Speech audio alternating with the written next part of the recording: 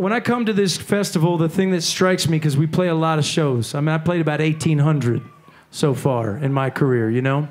And the thing that I remembered when I got into Kemmerer is that with this festival, for whatever reason, it just seems to mean more to the people who are here.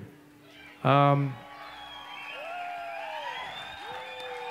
don't know how else to describe it. It just seems like, you know, you really value what you have here, and I feel so lucky to have been one of the bands that got called in to do it. And one thing I'm really struck by here in Kemmerer is the level of gratitude that you all have for your community. Amazing. I mean, this festival is like, for me, it's like people come 11 a.m. or whatever, and they camp out all day. It's not like another larger festival or something where it's like you're from place to place, different stages, different stuff. Whoever the buzz band is, that's just got the audience. This is like, I feel like everybody that comes here is like, I'm going to sit here and watch the entire day. It's amazing. It's like a giant family atmosphere. It's validating for artists who are getting out of West Coast, East Coast, and coming inland to be able to come to a small town like this and play for people that are thirsty for the culture and the art. Community, man. Music draws people together. It's the universal language.